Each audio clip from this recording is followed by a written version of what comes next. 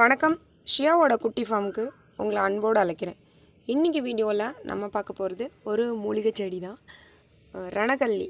அது எப்படி நம்ம வீட்டு தோட்டத்தில் வளர்க்கலாம், என்ன மாதிரியான பராமரிப்புகள் பண்ணணும், இது எதுக்கெல்லாம் நம்ம என்னென்ன மருத்துவ குணங்களுக்கு இதுக்கு இருக்குது, இதை பற்றியெல்லாம் தான் விரிவாக பார்க்க போகிறோம்.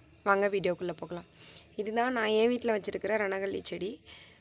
பொதுவாக செடிகள் தண்டுலேருந்து வளர்கிறத பார்த்துருப்போம், இல்லை விதைகள் போட்டு வளர்கிறது பார்த்துருப்போம், இல்லைனா கிழங்கு எடுத்து வளர்கிறது பார்த்துருப்போம். ஒரு சில செடிகள் தன்னோட இலையிலேருந்தே அடுத்த செடி இனப்பெருக்கம் பண்ணிக்கும். அதில் ஒரு வகையான செடி தான் இந்த ரணகல்லி செடி. இதோட இலைகள் பார்த்திங்கன்னா தடிமனாக இருக்கும். பொதுவாக இலைகள் தடிமனாக இருக்கிற எல்லா செடிகளுக்கும் வறட்சி தாங்கி வளரும். அதே நேரத்தில் காற்றில் இருக்கக்கூடிய ஈரப்பதத்தை அதிகமாக உறிஞ்சி வச்சுக்கிட்டு அதிலேருந்தே வாழும். அதோடு சேர்த்து நம்ம அந்த ஏர் பியூரிஃபிகேஷனுக்கு காற்றை சுத்திகரிக்கக்கூடிய எல்லா செடிகளுமே கூடுமான வரையிலும் பார்த்தோன்னா எந்தெந்த செடிகளுக்கு இலைகள் தடித்து இருக்குதோ அந்த செடிகளுக்கு கார்பன் டை ஆக்சைடை அதிகமாக உள்வாங்கிக்கிட்டு ஆக்சிஜனை ரிலீஸ் பண்ணக்கூடிய கெப்பாசிட்டி அதிகமாக இருக்குது. இந்த ரணகல்லி செடியும் அதோடு சேர்ந்தது தான். இது ஒரு கள்ளி குடும்பத்தை சேர்ந்த ஒரு தாவரம். ரணங்கள் ஆட்டுறதுனால இதுக்கு ரணகல்லின்னு பேர் இருக்குது. கல்லிலேயே பொதுவாக கல்லினாலே எல்லா கல்லிலையும் பால் வரும். இந்த செடியை பொறுத்த வரைக்கும் இதிலேருந்து பால் வராது. நீங்கள் ஒரு செடி நட்டுட்டிங்கன்னா போதும், அதிலேருந்து வேர்கள்லேருந்து பக்க கிளைகள் எடுத்து புது செடிகள் வளர ஆரம்பிச்சிடும்.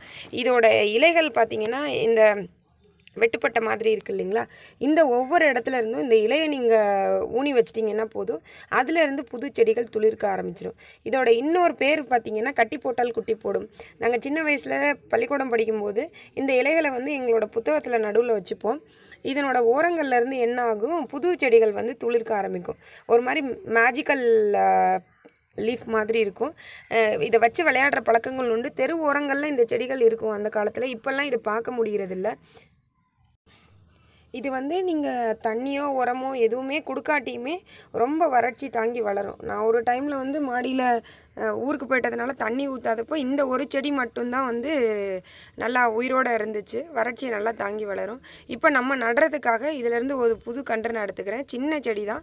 இந்த மாதிரி நீங்கள் வேரோடு எடுத்தாலும் பரவாயில்ல, வேறு இருந்தாலும் இந்த செடியை பொறுத்த வரைக்கும் ஒன்றும் பிரச்சனை கிடையாது. நீங்கள் எப்படி வச்சாலும் இது வளர ஆரம்பிச்சிடும்.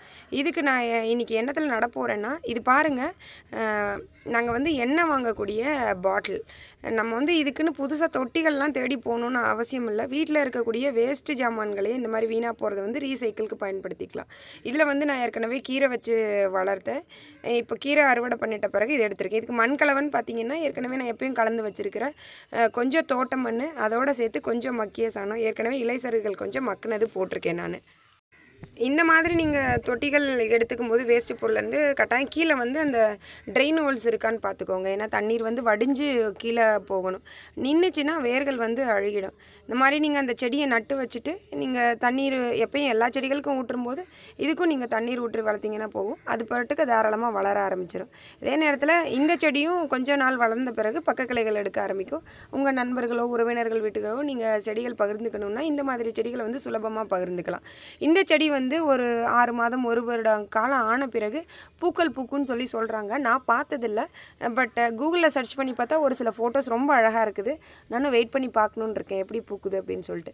இதனோட மருத்துவ பயன்பாடுகள்னு பார்த்தோம்னா ரொம்ப நிறைய. இந்த செடியோட இலைகளை சாப்பிட்டு வரும்போது கிட்னியில் இருக்கக்கூடிய கல் இது கரைச்சிரும் அப்படின்னு சொல்கிறாங்க. அதாவது சாப்பிடும்போது குருத்து அந்த கொழுந்து தலை இருக்குது இல்லைங்களா, இருக்கிறதுலே பேபி லீஃப், அதிலேருந்து ஆரம்பிக்கணும். ஒரு நாளைக்கு ஒரு இலைன்னு 7 இலைகள் சாப்பிடும் பொழுது கிட்டத்தட்ட அந்த கல்லை உடச்சி கரைச்சிரும்னு சொல்கிறாங்க. அதே நேரத்தில் உடம்புல எங்கேயாவது அடிபட்டு இருந்துச்சு அந்த மாதிரினா இந்த இலைகளை நல்லெண்ணெயில் வதக்கி நீங்கள் அதில் பூசி வந்தீங்கன்னா அந்த வலிகள் குணமாகும்னு சொல்கிறாங்க. இந்த வீடியோ உங்களுக்கு பிடிச்சிருக்குன்னு நம்புகிறேன். உங்கள் வீட்டில் நீங்கள் இந்த செடி வளர்த்த அனுபவம் இருந்ததுன்னா என் கூட பகிர்ந்துக்கோங்க. நன்றி.